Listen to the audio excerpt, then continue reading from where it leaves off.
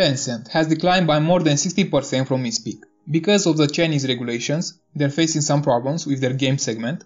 Plus, there is a decline in the Chinese economy due to that pandemic. They have stricter rules. Moreover, their earnings have declined. And that's why you see this massive decline in the stock price.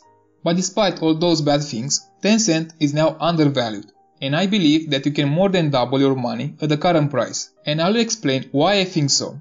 And in this stock analysis, I'll help you to see their business model, their fundamentals, what opportunities they have, and the risk for this company. So stay with me to the end of this video and you'll find this stock analysis, the outlook for this business, and why Tencent is a good investment. And if you find value in this video, please give a like and subscribe to see more videos like this, because I want you to succeed. Let's begin.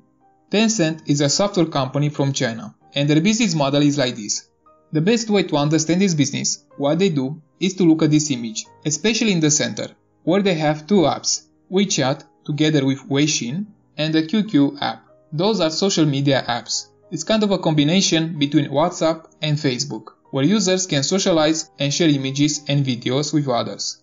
Now, the difference between them is that QQ app was the first platform available on desktop, and then as the mobile usage increased, they developed WeChat and Weixin, which are mobile apps, and they gained more attraction.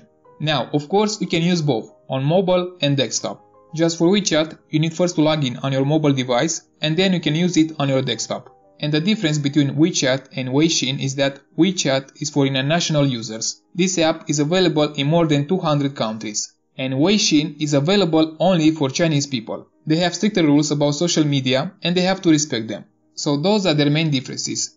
Plus, besides those many features like socializing, sharing, Tencent provides more services. And the most important one is Weixin Pay, where users can make transactions and pay online. It's like Google Pay or other digital wallets. They charge a commission for every transaction. Plus, they provide other services like music and video, where users can have a subscription for premium content, or they can use it for free, but they have to watch ads, which is another way of making money for Tencent. They provide a lot of services for free in order to attract more users, and then they can show them ads.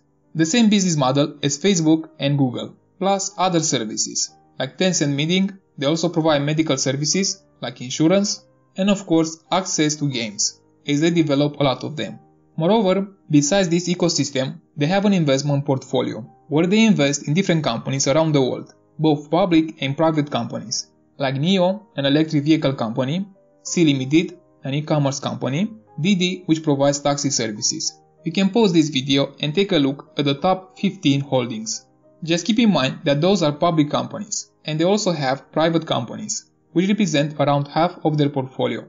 And Tencent has 5 segments they make money from. The first one is social networks, where they make money from video and music subscriptions, plus other live events. They have over 200 million subscribers. The next segment is domestic games, where they have games like League of Legends, Honor of Kings, and others. They reported a decline in this segment because of the new regulations. I'll discuss later about that. And they make money by selling virtual items in games, plus from game subscription.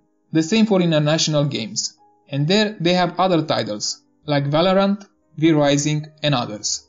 The next segment is online advertising. As they have more than 1 billion users which use their apps, they show them ads in different formats. And the last important segment is fintech and business services, where they have that payment system, Weixin Pay, and they make money from commissions.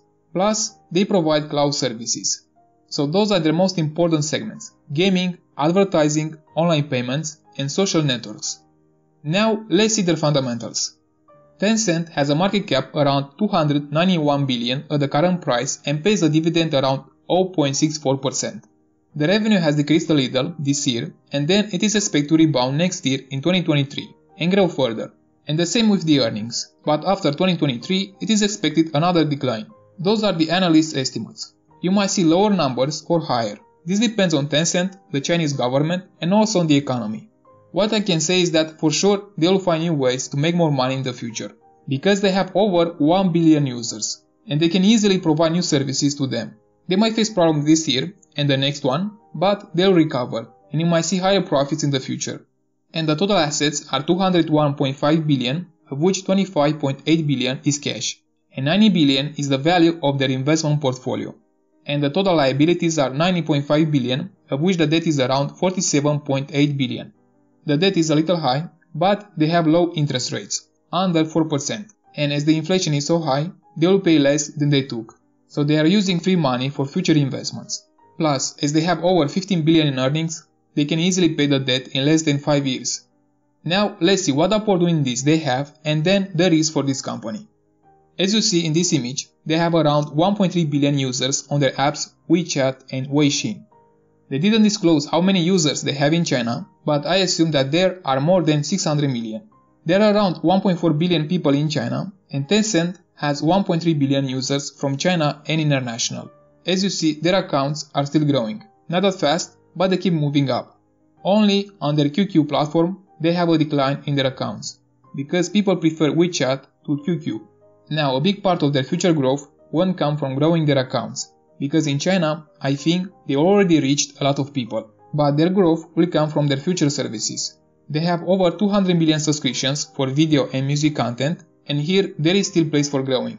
Plus, with the new regulations, Tencent has been hit hard, because now children are allowed only 3 hours a week to play video games and spend less money per month, but adults can play games as long as they want. And that's why Tencent is focusing more on international games, to gain more market share. And even though they have those regulations, they can still grow this gaming segment more in the future, both international and in China, because the demand is there. And about the other segments, online payments and advertising, those will grow with the economy. The more Chinese people spend, the more money Tencent makes. The GDP is expected to grow by more than 5% in China, so Chinese people will have more money in the future. Plus, don't forget about their investment portfolio. They invest in many businesses, and they might have some winners, which can increase their value even more. Moreover, they started to do buybacks, as the stock price is cheap. They currently have 9.6 billion shares, and they might decrease more in the future. This means your value will increase over time, if they continue to do buybacks. Now, let's see the risks they have.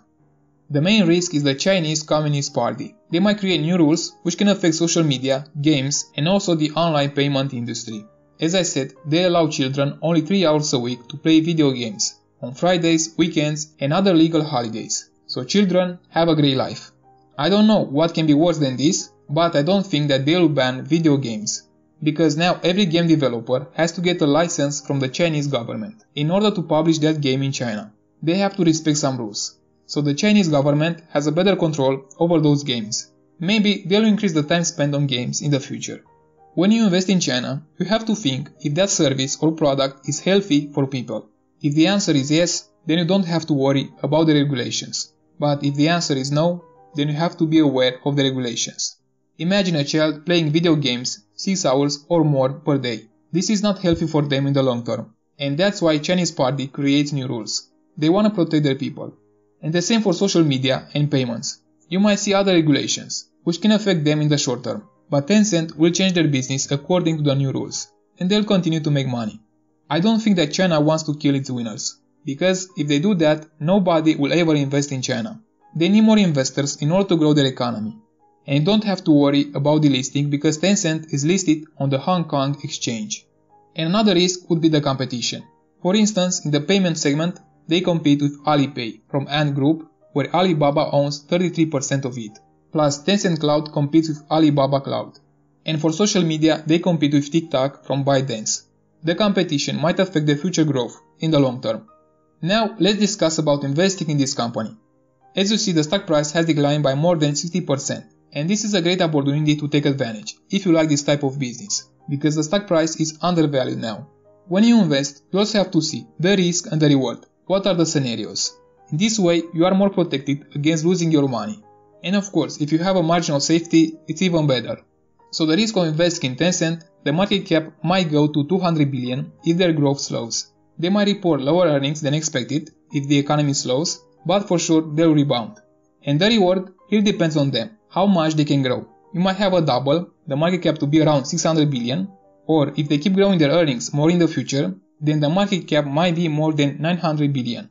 So it depends on you. If you like this business, what they do, and the return you might get, a double or even more. And tell me in the comments, where do you see this business in the next 10 years? And if you find value in this video, please give a like and subscribe to see more videos like this because I want you to succeed.